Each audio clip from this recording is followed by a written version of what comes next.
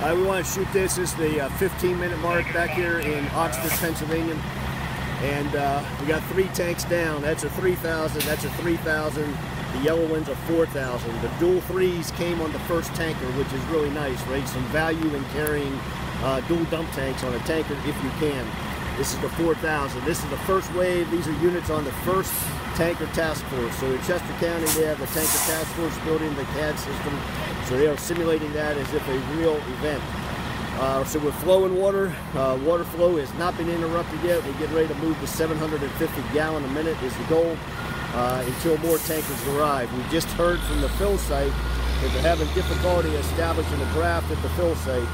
So we're working to try to get around that. We'll see what happens there. We have some video being shot over there. Thus far doing a great job, of course, right, taking some folks to make this happen. They're going to jump the tank. The yellow tank is going to be jet siphoned into the first red tank. And that is the plan. In fact, that water is moving now. So we'll check back in, see how the flow goes. Thus far, okay, no interruption in flow.